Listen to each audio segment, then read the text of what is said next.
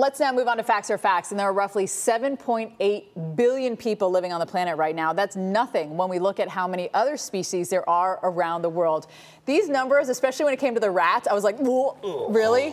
Maybe up to 20 billion rats. A study published last year found there are as many as 50 billion birds in the world. Great news for all those birders out there. Yeah. You know, as critters get smaller, the population obviously tends to get larger. There are about 500 trillion krill. I don't even know how you count that. I don't either. Right? Living in the world's ocean. But out of these numbers, none of them come close to the number of ants on the planet. We're talking 20 quadrillion Again, ants. what does that even mean? That's hard to fathom. Yeah. Gosh. It's unfathomable and frankly, makes us feel pretty insignificant, right? Like, relatively speaking. Dr. Mike Raupp from the University of Maryland is here to help us unpack this ginormous number for us. So Jordan's first question, you do the first question because I know this is the one that you kept asking Which all one? day. How do you figure it out? Yeah, how do you figure that? How do you quantify that? And how do you really estimate? I mean, what? They count one, two, magnifying glass. Yeah, no, it was very clever, guys. They were very clever. The scientists led by a team from Germany, what they did is they took data collected all around the world in all our major ecosystems using two different methods.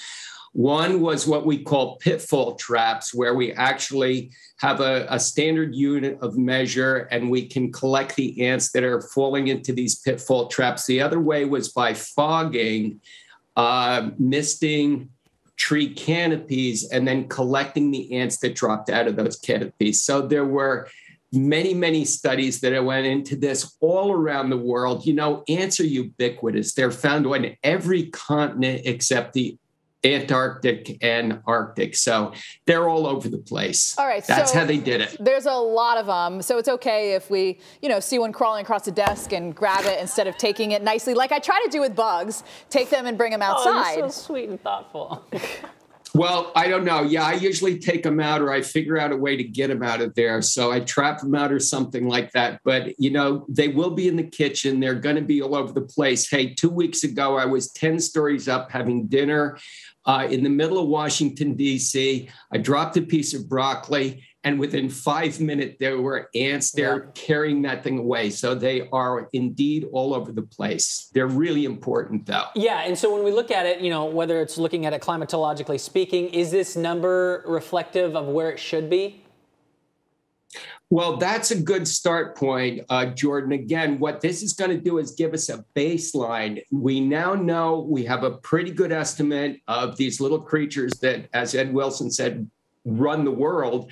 So we have the benchmark now, and as things change, and they're rapidly changing, now we can go back and see exactly how things are changing in the different ecological zones on our planet. Why are ants so important? Why do we need so many of them? What are they doing for us? Well, look at this little leaf cutter. This is one of my favorites. In the tropics and subtropics, they're super important. What this thing is going to do, take it back to its colony. It's the only other species on the planet that's a farmer. They're going to inoculate it with fungi. The fungi are going to grow and they're going to eat the fungi. So they're recycling vegetation. They're little geniuses at basically connecting the different level in food webs. They help plants disperse their seeds. They turn over the soil. They basically are going to eat pests in our landscapes, in our agricultural crops, and in turn, ants are going to be eaten by all kinds of mammals and reptiles, including birds. So they're basically helping materials and energy move up and down food webs. It's amazing to see them. I'll try to not be so angry next time I have an ant problem. Yeah. It's amazing to see them at work, too. I was in Central America over the summer, just seeing the line of ants and how far they go, the leaf-cutting ones that you were talking about. They know what to do. Yeah. They're extremely strong. What would this planet look like if we didn't have these insects? Would it even be around? It wouldn't be here. Wow. We wouldn't be here. I mean, it would be totally different. This would be a very strange place were it not for the ants and all the other creatures, both plant and animal, that depend on ants. I think if ants are gone, we're probably gone too. What is this about ants are actually outweighing us? You mean like pound for pound? Well, not quite pound for pound. There are some big ones, but no, they do outweigh the entire biomass of all birds and wild mammals combined. It's some crazy number. I think it's something like 12 megatons or something like that. Wow. The total biomass of ants on the planet.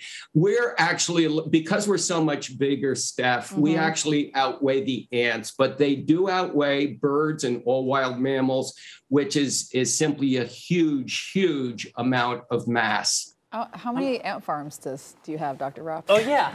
That's a good question. Are you an ant farmer? No, not really. You know, we did some of this when we were kids, but I'm just basically an ant lover, and I try to visit the ants at every opportunity, but whether they're on the kitchen counter, whether they're tending the aphids on my plants, or whether I'm down in Costa Rica just trying to figure this out. You live in an ant farm. You don't need one of those little plastic ones. You live in an ant farm. I'm just glad they're this big, and they're not I know. this big. Dr. Mike Raupp, professor at the University of Maryland Department of Entomology. Thanks for joining us today. Maybe you could get your kids an ant farm for the holidays. Why would I do that? Well, because they're going to open the lid and be like, "Oh, I forgot about it." Of course, they'll be like, "Oh, I forgot," and then they're all over the place. You don't want to do that.